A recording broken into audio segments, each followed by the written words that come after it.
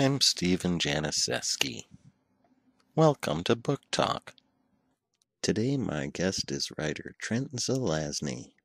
How are you, Trent? Thank you for having me, Steve. Stephen. Stephen. You write crime fiction. Yeah, sure. I guess you could call it that. Who are some of your influences? David Goodis, Cornell Woolrich, Donald Westlake, Joe Lansdale. Have you read Michael Peterson? No, didn't he write The Immortal Dragon? He killed his wife.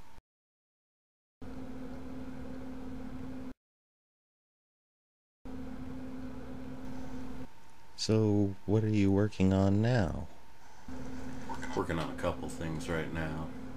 A couple novels. Are they any good? I don't know.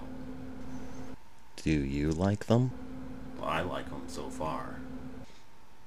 How much did you get paid for your last book? That's really none of your business.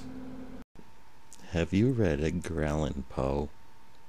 Oh yeah, sure. What's your favorite story? I guess I'd say The Black Cat. Yeah, that's a good one.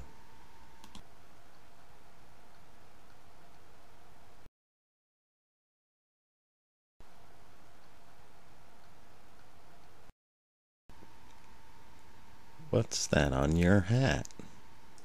What, this? It's the Phoenix Suns basketball team. I don't like sports.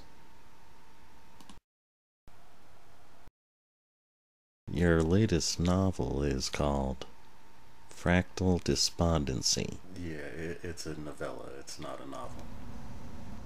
I thought it was a novel. A novel's a lot longer than this. This is like a long, short story. I haven't read it. Roscoe downloaded it, though.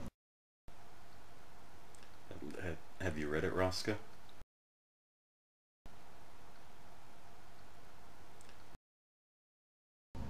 We're about out of time.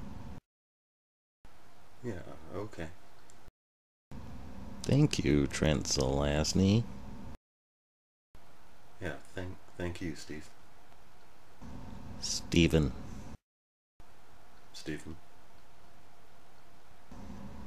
We'll see you next time on Book Talk.